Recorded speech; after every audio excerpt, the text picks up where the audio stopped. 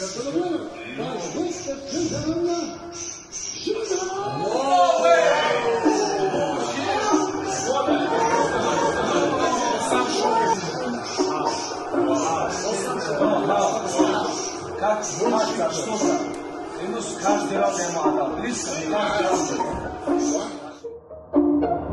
Yan is 1-3 in his last 4 fights.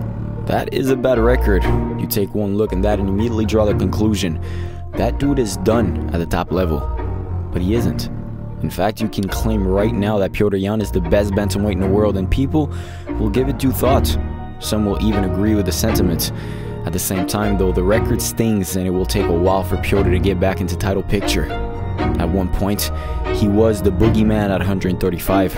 Now he is likely disillusioned with the sport itself. Feel sad for Yan what's happened in his career. If he just didn't knee Aljo, he's the champion. So what happened to him? It all began with a crippling shot to the head. Completely illegal knee. Hey, I mean, this could be a disqualification.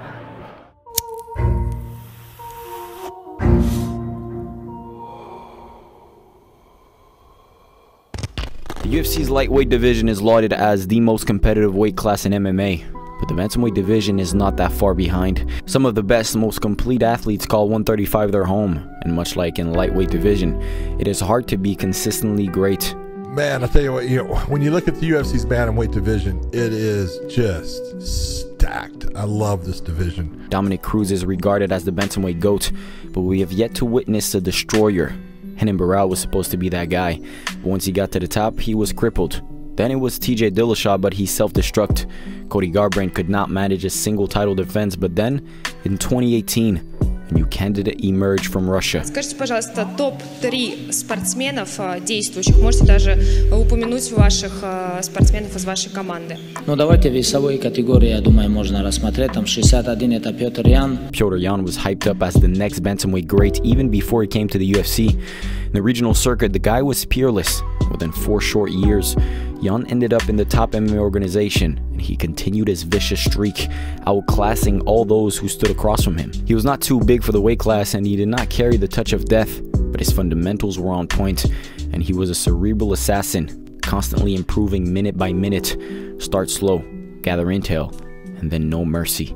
After victories over the likes of John Dodson, Jimmy Rivera, and Uriah Faber, Yan secured himself a shot at the vacant bantamweight title. Petr Yan, though, man, he is a seasoned striker. It's really interesting to see him with a guy like Jimmy, who relies on his power and his toughness and, you know, his bulldog tenacity. To see him get lit up in those 2 rounds. And so Yan just set traps and looked for openings, and then when he finally found them, he just cracks them. The fighter on the side of the octagon was Jose Aldo. This was the perfect opportunity to kickstart an all-time run, and Yan made the most of it when he finished the featherweight GOAT in the last round, serving an extra sharp slice of brutality to really stamp his dominance.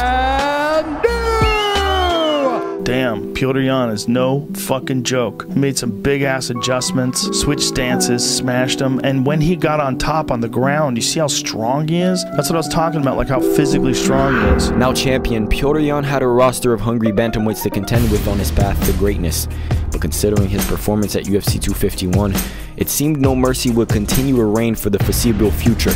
Unlike Barão, Dillashaw, and Cody, Yan had not displayed a single moment of vulnerability. He was not too different from fighters such as Khabib and Islam, a mythical beast from Russia who was just on another level. For his first title defense, Petr Yan was booked up against Aljamain Sterling at UFC 259. Coming into the fight, Sterling was confident about his superior wrestling. Petr has very good grappling. I just don't think it's to the level of mine. And if I get his back, like those guys have got his back in the past, it's going to be a problem, and it's going to be a short night. Just don't back up, because when you hit that cage, I'm going to take you down and I'm going to drown you. But on fight night, it was Petr Yan who out-wrestled the wrestler, outclassing Sterling at his own game after proving his superiority on the feet. Towards the end of the fight, it was clear that Yan was on his way to a victory, but in the 4th round, Yan connected with a knee to the head. His promising career tumbled into a tailspin. The knee was definitely illegal, and Sterling could not continue the fight. For the first time in UFC history, the championship belt changed hands due to a disqualification. And it's not even like, oh, was his knee no, this was like a World Star Hip Hop fight. It was a savage fucking knee. And I know there was some confusion. Rogan's like, well, Khabib said his corner actually told him to kick. I don't give a fuck if your opponent said rip out his eye. How many fights you have, Peter? You know the rules, dude. You know exactly what's going on. You know you can't do that. Sterling walked out the champion, but Yan was still the undisputed best bantamweight on the planet, and now he had a rival. With the disputed champion sidelined due to neck issues, Yan competed for the interim belt against top contender Corey Sandhagen. It was another masterclass from No Mercy, who captured the interim title and got himself a guaranteed shot at Aljamain Sterling. The date was set for UFC 273, and in the build-up, Sterling, already vilified by a large majority of MMA fans, took on the heel role and talked throughout the week. Fan support was firmly on Yan's side, and we all expected the true king to reclaim the belt and set order to the division. You never know what a guy like Petr Yan might do. I just had to come well prepared just in case he decides to do something illegal, you know? And I finally get to shut this motherfucker up, and it's gonna be so sweet. It was a foregone conclusion in the eyes of many, as Yan had clearly demonstrated that he was the superior fighter. But at UFC 273, he did not get his hands raised. Maybe he fought too emotionally. Maybe it was a bad night. Or maybe Sterling was just better and came in more prepared. Whatever the reason, Yan was 0-2 against Sterling, and an immediate third fight was not on the cards. Despite the razor-close loss, Petr was still regarded as one of the elite at 135. He just needed a little boost in popularity, and luckily for him, his next fight was against the most popular name in the division, Sean O'Malley. In contrast to Petr, O'Malley had the popularity, but he needed a W against the top contender. The former champion was the ultimate test, and this fight was booked up for UFC 280. The odds were not as crazy as you would expect, but the popular opinion was that Petr Yan would walk out of the octagon as the #1 contender. O'Malley was just not good enough. When you have somebody like Petr Yan that has the boxing speed, that has the grappling speed at that high level, and he's gone 5 rounds many times before, this will be most certainly the highest test of O'Malley's career. Oh, 100%. But at UFC 280, Sean O'Malley rose to the occasion, and he hung in there with the former champion. For the first time in his UFC career, Petr had met his match on the feet. But while O'Malley surpassed expectations, Yan delivered a slightly more convincing performance. And according to almost every media member, he had done enough to win. Did you think he won the fight? Some people are saying Petr Yan should have got the decision, but did you think O'Malley won? How did you score it? It's all. What's weird is it wasn't the way I thought it was with the judges' scorecards. I thought depending on who you gave the first round to determined who won the fight. But that was not the case, apparently. The bantamweight division needed a superstar at the very top, and at UFC 280, the company found its wish, but it came at the expense of Petr Yan. 1 year ago, he was on a warpath towards divisional greatness, and now he is on a 2-fight skid and several victories away from championship glory. Just one mistake, and here we are.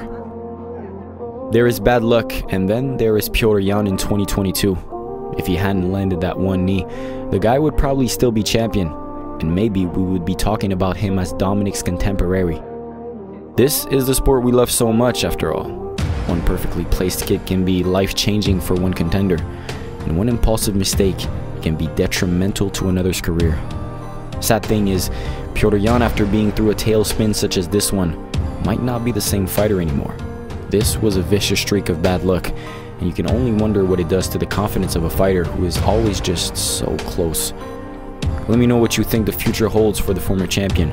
Can he rebound not solely from the physical battle he's gone through, but even more the mental ones? I hope you enjoyed this video, but for now, I gotta bounce. I'll catch y'all in the next one. Peace out.